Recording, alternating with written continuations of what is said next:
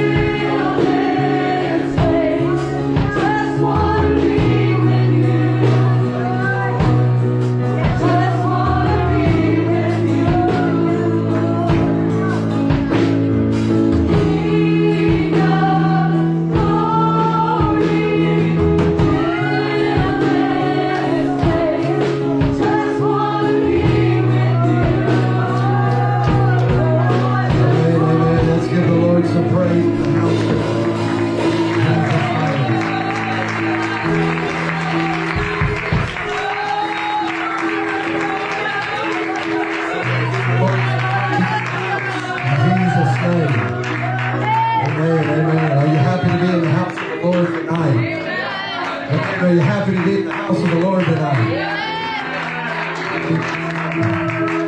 Amen, amen, amen. What a great time we had in the Holy Ghost last night. Many lives were touched. Are you thankful for the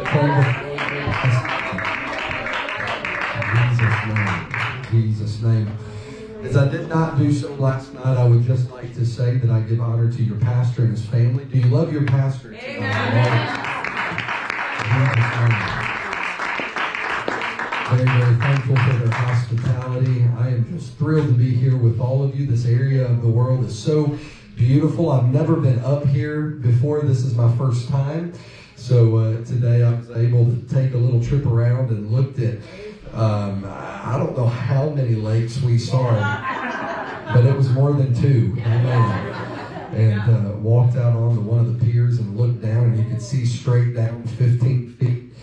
And so I started to take off my shoes and my hat and was just going to jump in, but I figured I better not do that because I had to get back in Pastor's car. And I think you appreciate that too much. But I'm very, very thankful to be here. Did you come tonight expecting the Lord to do something great? Amen. Amen. Amen. I want to talk to us a little bit tonight. You can title it whatever you want to, whether it's being apostolic or maybe rather apostolic response. That's what I want to talk to you about tonight. Would you lift up your hands and your voice? And would you begin to ask the Lord to open your spirit to receive the word tonight? Jesus, we thank you for your power. We thank you for your mercy. We thank you for your grace that's in this house tonight. Jesus, I'm asking you right now, Lord, to open up our spirits and our hearts. Would you just begin to extend your faith in the house tonight? Maybe you feel like praying in the Holy Ghost. Let's create an atmosphere where the Lord can begin to move.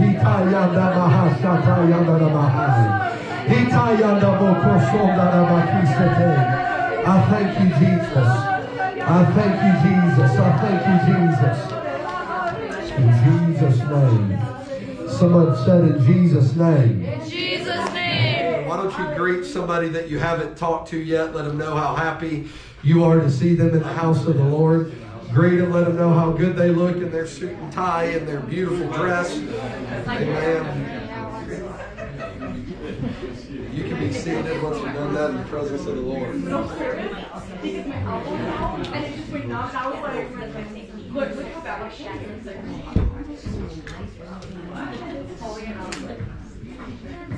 Jesus' name. Amen. Amen. As you're seated, let's give the Lord another great hand clap of praise in the house.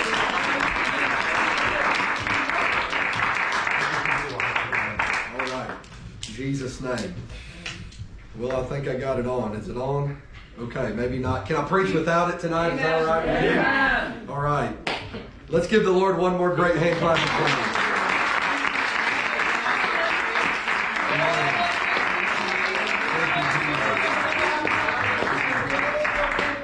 I want you to know in the house tonight that there are several things that separates the apostolic church from any other. Are you happy to be an apostolic tonight? Yes. Amen. What the word apostolic means, it's that we believe in the apostles' doctrine. When Peter said in Acts chapter 2 that we must repent of our sins, be baptized in the name of Jesus, and be filled with the Holy Ghost through the evidence of speaking in other tongues. That's why we call ourselves apostolic Pentecostals, is because this is the same thing that happened on the day of Pentecost. Someone shout, I'm an apostolic. I'm an apostolic. Amen. We are filled with the whole truth. Can I tell you that every step of salvation is not optional, but these things are essential. Yeah. That word essential keeps coming up over and over through the midst of COVID. What is essential? Can I tell you tonight that the church is essential? Yeah. Can I tell you that the church is essential? Can I tell you tonight that the Holy Ghost is essential? Yes. My God, the Holy Ghost is essential. Yes. And I want to tell you that as we talked about tonight, I just want to begin maybe to talk to you and begin to break down a few different things that we talked about in yesterday's services. For Acts chapter 1 and verse number 8 says, "But you shall receive power. After that, the Holy Ghost has come upon you." One thing that separates the apostolic church is that we walk in power and in demonstration. Someone shout power. Power. Shout demonstration. Demonstration. Amen. Can I tell you tonight, church, that if you have the Holy Ghost, that you have more power than you understand. Right. Amen. If you have the Holy Ghost, you have more power than you understand. For the Lord said that all power is given unto Him in heaven and in earth. And when you receive the Holy Ghost, you too are filled with that power. Someone shout power. Power. Acts chapter 3 begins to tell us, now Peter and John went up together in the temple at the hour of prayer.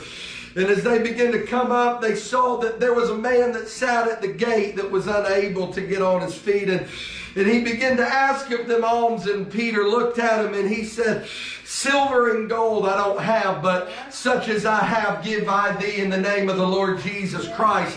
Get up." And the man was healed that self-same hour. Now, I would begin to tell you tonight that the Word tells us that believers can lay hands on the sick and they could recover. Amen.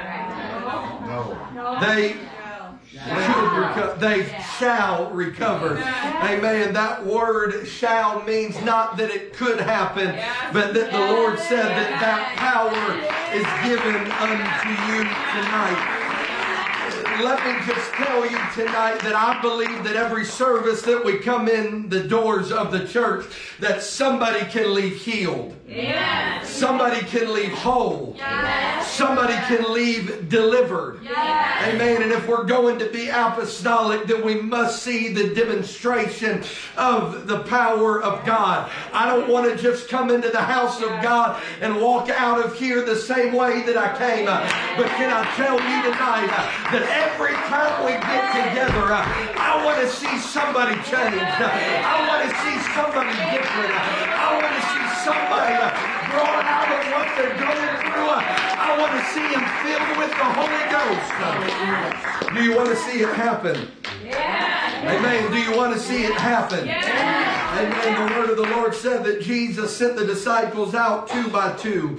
Can I tell you that one thing in the apostolic church is there is no room for the spirit of competition. Yeah. Can I tell you that I don't compete with you and you don't compete with me and you don't compete with you and he doesn't compete with her and she doesn't compete with. But can I tell you that when we're really apostolic, that the spirit of competition will fall to the wayside, and you'll understand that the reason that I don't compete is that when I lay hands on the sick, that it's not me that does the miracle, but rather it's the Lord that does the miracle.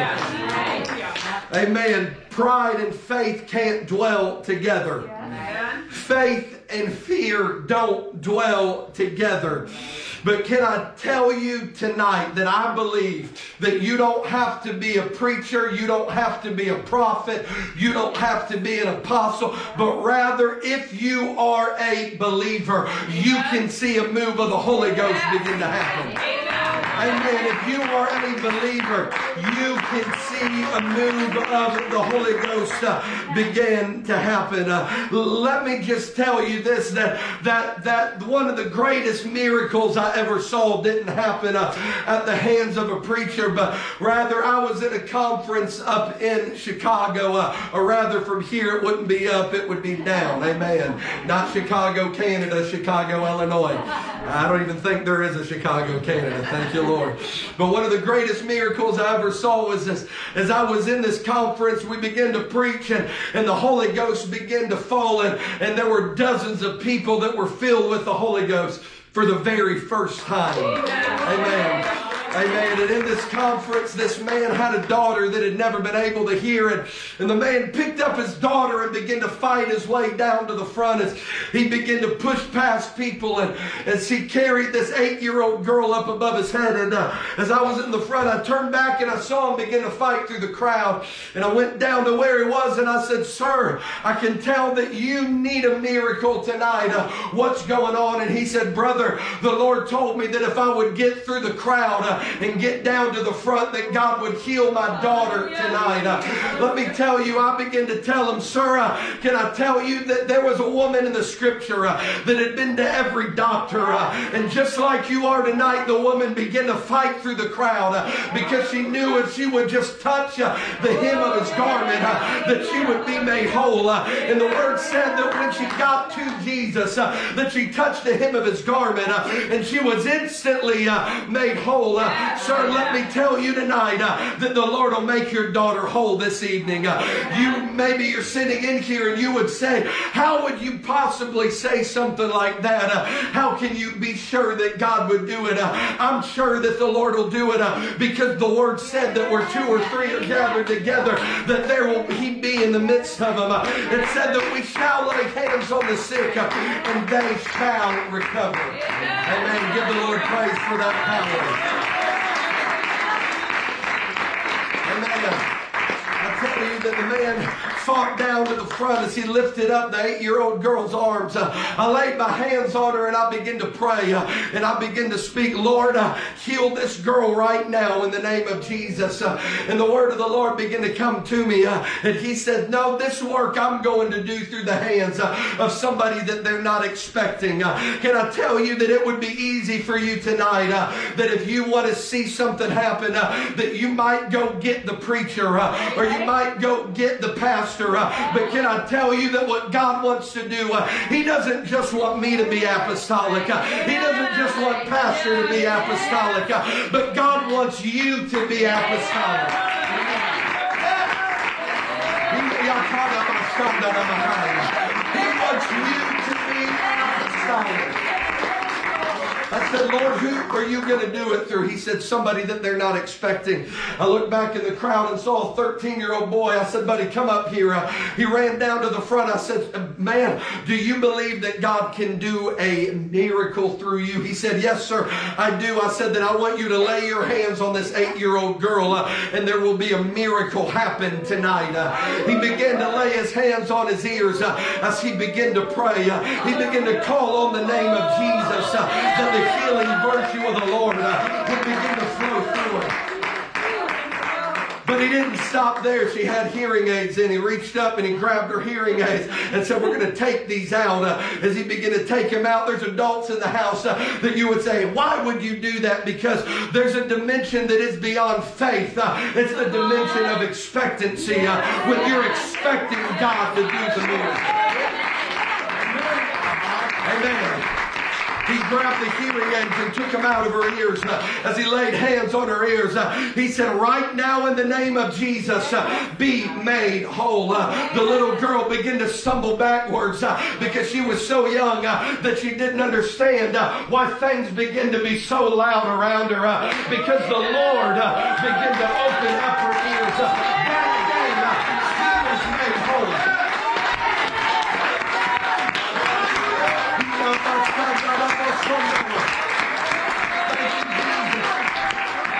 Somebody give the Lord some praise. You can see that miracle happen tonight.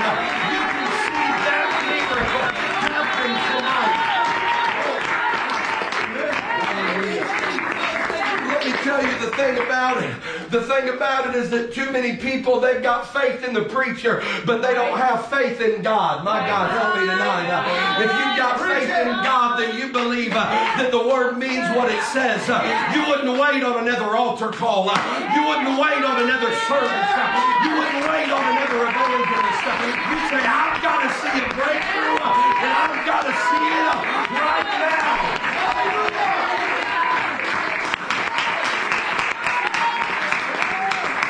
Let me tell you what happens when the Holy Ghost begins to move. I was standing on a basketball court one night. A man went up for a shot and he came down on the side of his ankle. The bones were completely broken in half.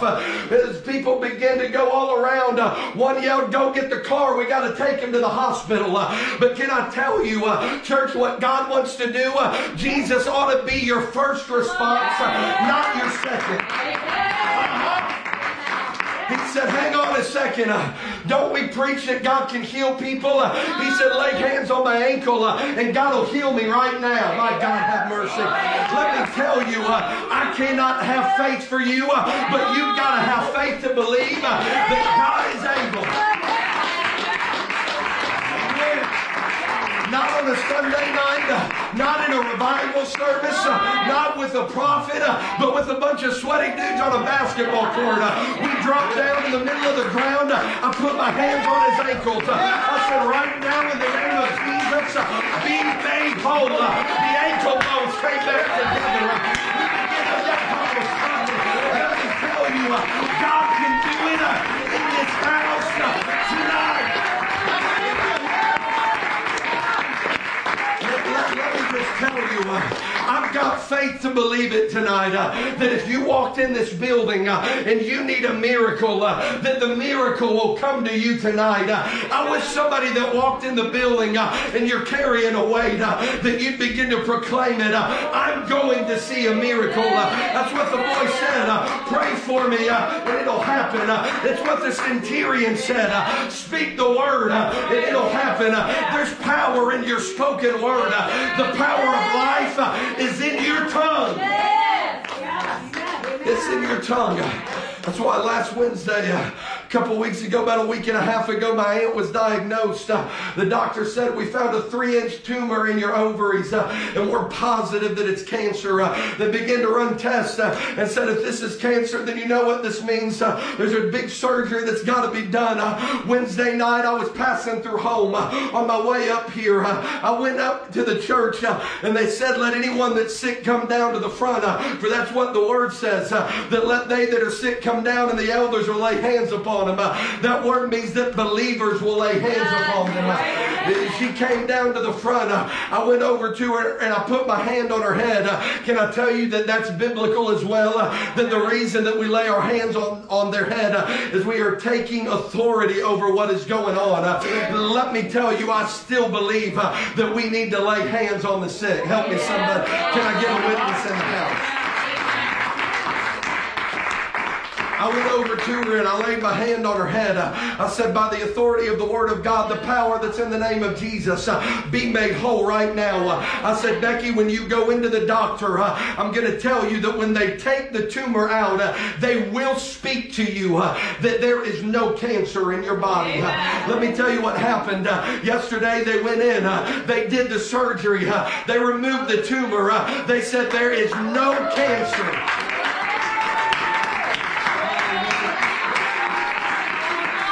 Let me tell you, if that was some of you, you'd be running, you'd be shouting, you'd be jumping.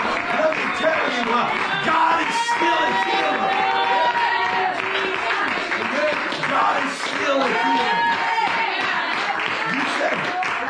You say, but how did you know it would happen? Well, I know it'll happen because I've got expectancy. And let me tell you, I'm not worried about what you think about me. I'm not worried about what the people down the road think of me.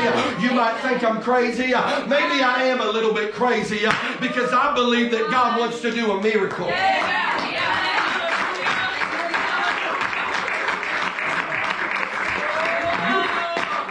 But what if you pray it and it doesn't happen? Well, let me tell you, if you take the credit when it does not happen, then you'll also take the credit when it does happen. God's not going to share the credit with anyone. That's why I walk down and lay my hand on your head right now, and I'll begin to speak a word of faith because it's the Lord that does the miracle. Church, let me tell you, when you're filled with the Holy Ghost and you begin to speak in faith, God will honor the words that you're speaking. God will honor. You can shake your head if you want to. God will honor the words that you're speaking. Let's try it right now. Who in here needs a miracle? I want you to lift up your hand. You came in here needing a miracle. Stand to your feet over there. Stand to your feet in the back. Who came in here needing a miracle? Go ahead and stand up. It's all right. Who else came in here tonight and you need a miracle? Nobody else? All right. Could you turn around and just put your hand on her head, right on her head right now? And I want you to begin to pray in faith, believing that the Lord would do a miracle. And ma'am, if you believe it tonight, God's going to heal your body. Turn and lay your hand on her right now by the authority of the Word of God. By the power that's in the name of the Lord Jesus. I command your body to be healed. I command strength to fill you.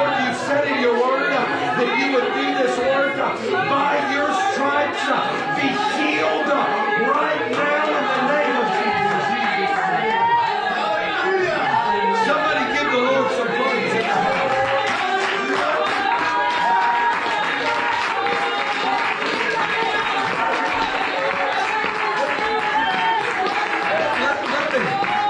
Let them keep on doing what they're doing. Let me tell you tonight that if you need a breakthrough, you need a miracle, you need financial provision, God can do it right now. I wish that somebody that needs it, you want to lift up your hands, you want to lift up your voice, you want to begin to proclaim it, you want to begin to believe it.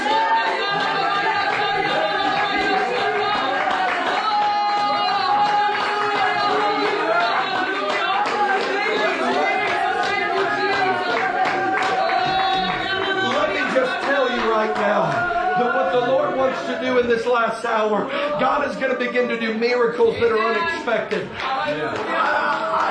God will do miracles that nobody is intending on happening. And let me tell you the reason that He'll do it is so that you might believe. Someone shout, I'm a believer.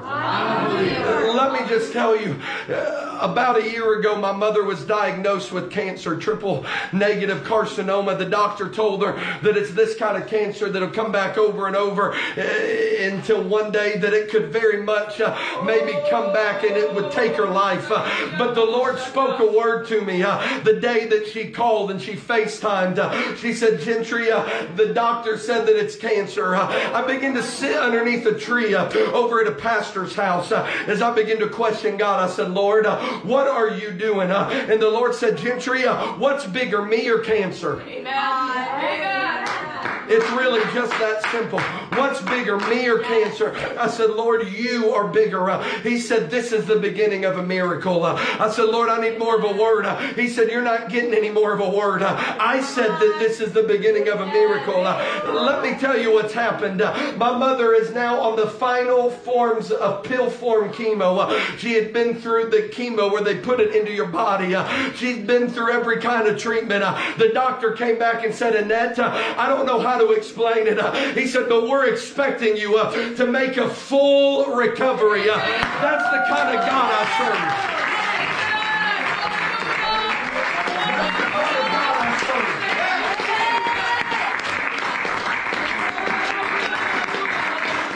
Let me just tell you, I don't want to go to a dead church. Can I get a witness? I don't want to go to a washed up church. Can I get a witness? I don't want to go to a dry church. But I want to go to a church that sees the power of God flow in every service. The Bible talks to us about it. That when the disciples were sent out after they're filled with the Holy Ghost, that they walked in power. That they walked in demonstration. That they walked in breakthrough. Let me tell you, I've seen people that were possessed of spirits. I've seen them come in the house of God. I saw a man when I was in Nairobi, Kenya, walked into a red hot revival. He said, I need baptized. You mean to tell me you baptized a drunk person? Hey, let me tell you, that was probably the best drunk decision he made all day.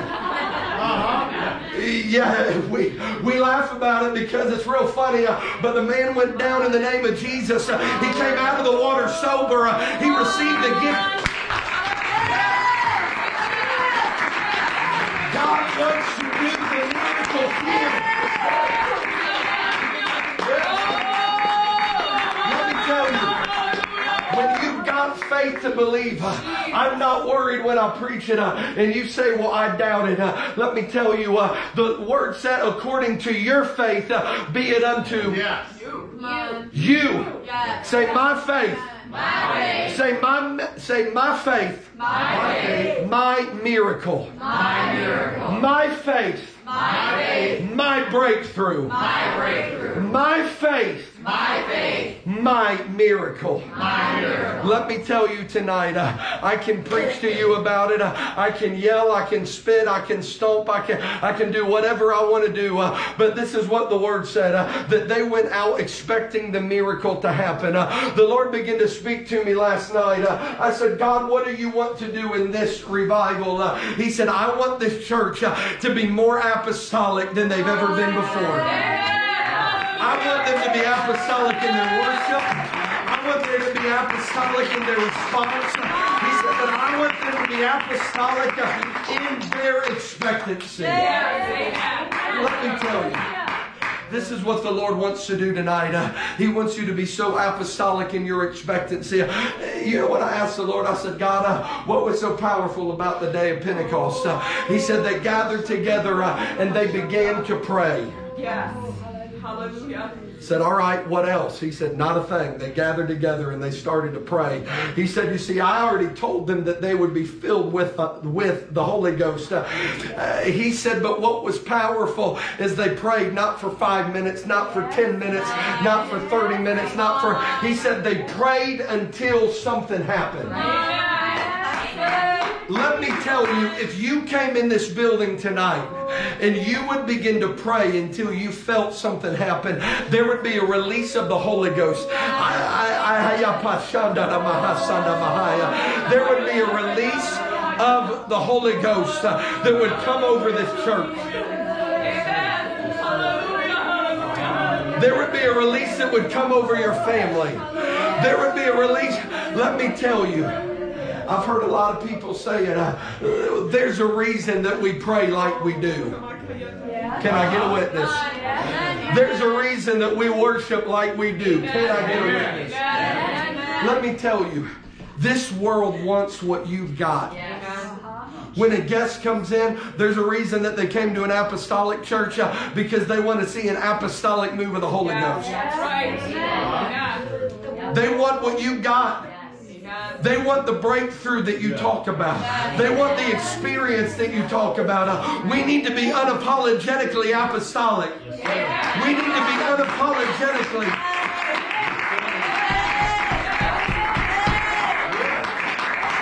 Let me tell you, I've had the Lord send me all the way to different places. I was at one place in Ohio one time. I walked into the hotel and the lady said, how are you? And the Lord said, I've sent you here for her. I said, ma'am, I'm doing great. I'm here to preach at a church. She said, what church? I told her about the church. She said, what kind of church is it? I said, it's apostolic.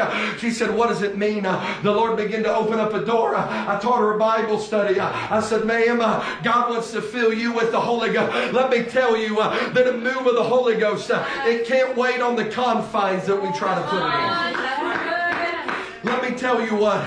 This is what I believe in this church tonight. I believe that people are going to walk out of here. The miracles in the book of Acts, it didn't happen in a building. It didn't happen within four walls. It didn't happen after. It happened on the streets. It happened on the highways. It'll happen in the bar. It'll happen in the supermarket. Let me tell you. I've seen people filled in tent meetings. I've seen people filled in supermarkets.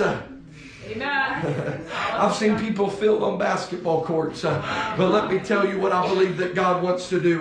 God is about to empower some people. What I'm trying to preach to you tonight is I'm trying to preach to you about what it means to be apostolic. When you're not worried about other people. When you're not worried about what you've been through. But what you're worried about is what do I do with what I've got. Let me tell you tonight that God has baptized you with the Holy Ghost. God has baptized you with power. But what God is waiting on, let me just put it real frank. What you need is not another revival service. You need to be determined enough to do something with what you've got.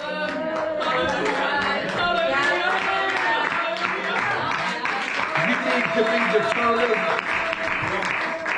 to do something with what you've got. Now let me tell you, I prayed over this meeting. I fasted over this meeting. I've sought the face of God over this meeting. But this is what the Lord told me. He said, I've got a revival that's hovering above them. He said, and I'm ready to release harvest. I'm ready to release breakthrough. He said, but this revival that I've got, he said, it's not going to come through your hunger, Gentry. He said, it's going to come when they're hungry enough to do something about it. When they're hungry enough to do something about it. That's what apostolic is. It's when you will do something to get into the presence of God. Let me tell you, tomorrow when I walk in here, I'm expecting the Lord to do something great. But what I don't want to do is I don't want to come and waste my time. Do you want to waste your time tomorrow? I think you do. I don't think you do. But what I feel like God wants to do is God is about to put a hunger into your spirit that you want to see the breakthrough happen. You want to see the breakout happen. You want to see the move of the Holy Ghost. Let me tell you, saint of God, you've got the power that you can speak the word and it'll begin to happen. You can lay hands on the sick and they shall recover.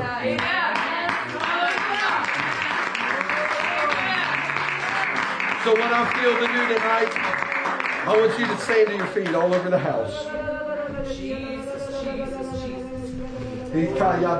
Why don't you lift up your hands and your voice right now? Come on, lift up your voice now.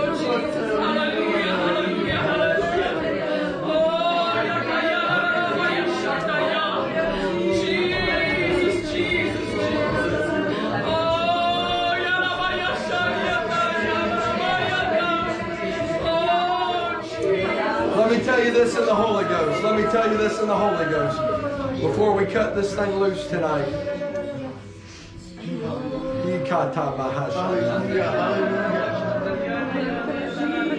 When the man that was bound to the bed wanted a miracle, he said, get me to where Jesus was. He made an effort to get to him. When the woman with the issue of blood wanted a miracle, she pushed through the crowd. She said, I'll do whatever I need to do. My granddaddy was one of the men involved in the Brush Arbor revivals down in Texas. He had a man that walked into the back one night, sat in the back row. The man was known to be the town drunk. The man came down to the front during altar call. The Lord began to move, but a miracle hadn't happened. The man said, give me a moment, as he went back to the back, stood on the back wall and started to do cartwheels from the front to the back. Slid down to the front, lifted up his hands, and the Lord began to fill him with the gift of the Holy Ghost. Alcoholism was taken off of him that night. My granddaddy looked at him. He said, sir, why did you do what you did? He said, sir, because the Lord sent me here tonight and he told me he would do a miracle. He said, and if God's going to do his part, then I got to do my part. He said, the Lord spoke to me that if I would do something that's different than I've ever done, that God would do a different miracle in my life.